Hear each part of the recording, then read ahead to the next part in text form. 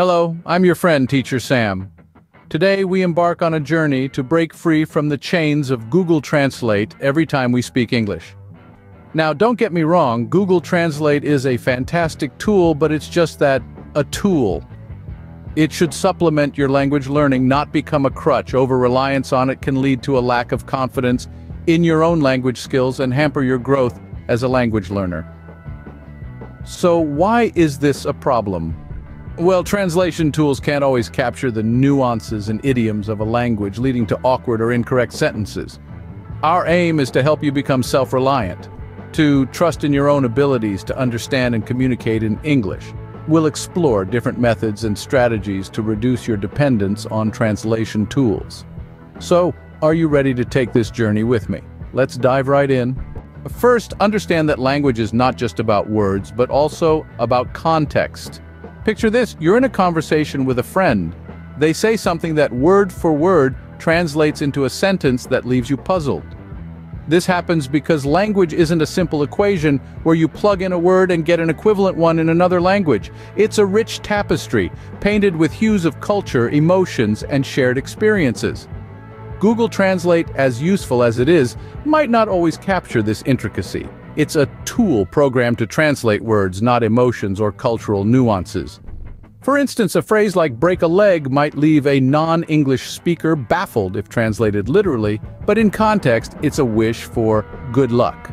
So, when learning English, try to grasp the context in which words and phrases are used. This understanding will help you communicate more effectively and authentically. Remember, context is key when it comes to language. Next, we need to talk about vocabulary. It's the backbone of any language, and English is no exception. But here's a crucial point to remember. Learning vocabulary isn't about memorizing a list of words and their translations. It's about understanding their meaning, usage, and context. So, how do we do this? Let's start with immersion. This is a method that mimics how we naturally learn our first language. It involves surrounding yourself with English in your daily life. Listen to English songs, watch English movies, read English books and articles. The more exposure you get, the more words and phrases you'll pick up naturally. It's like learning to swim by jumping into the deep end, daunting at first, but incredibly effective. Next, let's talk about reading. Reading is an excellent way to learn new words and understand their context. When you come across a word you don't know, try to figure out its meaning from the surrounding sentences before reaching for the dictionary. This method encourages active learning and helps you remember words and their meanings longer. And of course, we can't forget listening. Listening to native speakers use the language is invaluable. It helps you get a feel for the rhythm, the intonation, and the way words are used in everyday conversation. Podcasts, radio shows, or even audiobooks are great resources to get started. Now, here's an important tip. As you learn new words, try to use them in sentences right away. This isn't just about learning definitions, it's about understanding how to use these words in a real-world context. The more you practice, the more natural it will feel.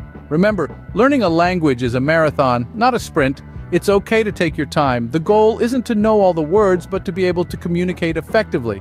And that's how you build your vocabulary. Practice is crucial here. So immerse yourself, read widely, listen actively, and most importantly, keep practicing. The more you use English, the more comfortable you'll become.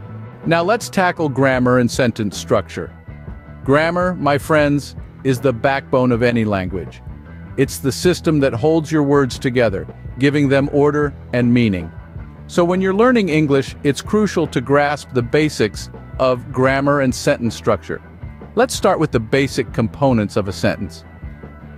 In English, every complete sentence must have a subject and a predicate. The subject is the person, place, or thing that the sentence is about, while the predicate tells us what the subject is doing or what's happening to it. For instance, in the sentence, the cat is sleeping. The cat is the subject, and is sleeping is the predicate. Next, let's look at verb tenses. English has three main tenses: past, present, and future. Each of these tenses has four aspects: simple, continuous, perfect, and perfect continuous.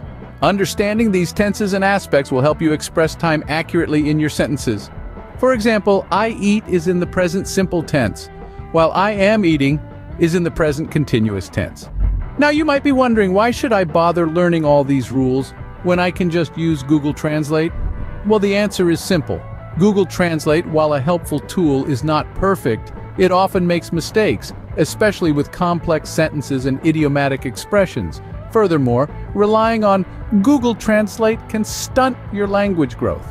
It's like using a crutch when you're learning to walk. Sure, it helps in the beginning, but if you keep using it, you'll never learn to walk on your own. The same goes for learning English. You need to take off the training wheels and start practicing.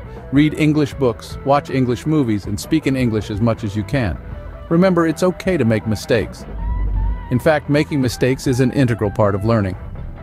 So, don't be afraid to mess up. Just keep practicing and learning from your errors. With consistent practice, you'll soon find that you don't need Google Translate to form sentences. We've covered a lot today, haven't we? We've delved into the importance of context in understanding English, and how learning vocabulary in a meaningful way can help you gain confidence in your language skills. We've also discussed the significance of improving grammar and sentence structure to give you a more comprehensive grasp of the language. It may seem like a lot, but don't feel overwhelmed. Everything we've discussed today is part of a journey to improve your English skills and become less dependent on Google Translate. It's important to remember that this journey is not a sprint, but a marathon. It takes time, practice, and patience. Start implementing these strategies in your daily life. Practice them consistently, and you'll gradually notice an improvement in your English proficiency. Remember, the goal is not to eliminate Google Translate completely, but to rely on it less and less. Every step you take towards improving your English brings you one step closer to that goal. Keep practicing, and you'll get there. Until next time, this is Teacher Sam signing off.